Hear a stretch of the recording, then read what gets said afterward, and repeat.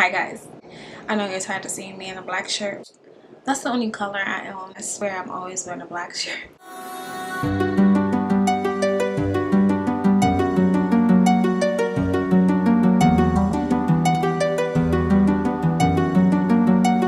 Hi, welcome back to my channel. My name is Ashley if you're new, and I post lifestyle content and a little bit of financial tips. So don't forget to like, comment, and subscribe. In today's video, I'll be talking about living in my apartment for 1 year and some months, the pros and the cons. But yeah, let's get right into this video.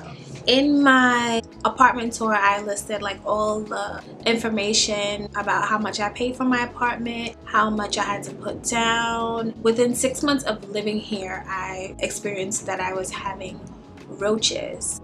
I haven't seen a roach since I was like 6, so that kind of gave me a lot of anxiety. I complained to the management of the building and they were able to get me exterminated. So that has cleared up. Since my last 6 months, that has cleared up a lot because I didn't have to buy any spray anymore. I barely see them. If I see roaches, it's because they're coming through the front door because everybody else's apartment is so freaking dirty. That was resolved. My year anniversary was in February, so my rent did go up an extra 3%.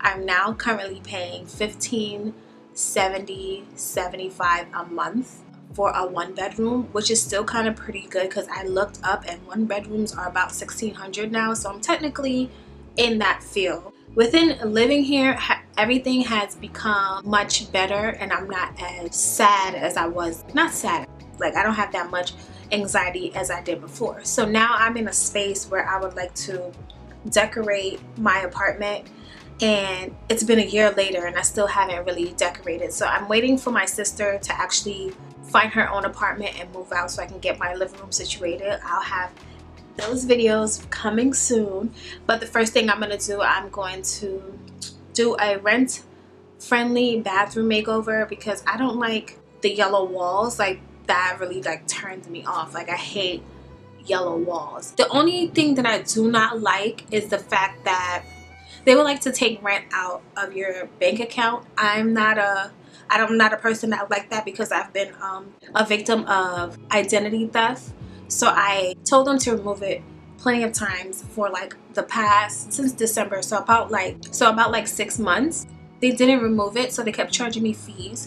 So now I have a total of $650 worth of fees, saying that I had a bounce check fee of every month, that they weren't able to take the money out of my account, which I told them I'm not paying that because I told y'all a long time ago, take that off my account.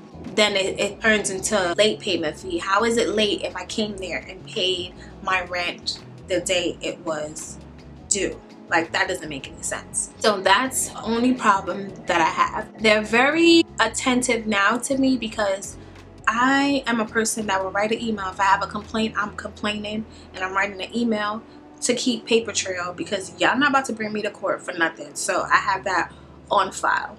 The rest of the 6 months after posting that video has been a very eye-opening situation. Everything cannot always go as planned. This is not my house. I was thinking about leaving and moving to another state, which I think I am, but I'm going to stay in New York for the rest of this year until my lease is up, and then think about what state I want to move to. I was thinking about moving to Atlanta, but everything that's going on in Atlanta, I'd rather stay in New York. Then the next few days, I'm gonna try to post more. I will be doing more home decor videos because I wanted to spruce up my apartment to make it feel more homely until the time that I have to leave.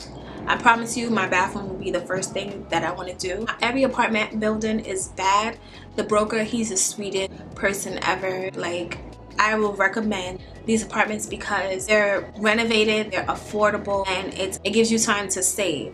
I'm just picky I have a lot of anxiety, never lived alone by myself, so this was just like a big major thing for me, but everything is going pretty well. But yeah, that's all I have to say about my 1-year update on the 2-year lease. So I have another couple of months here.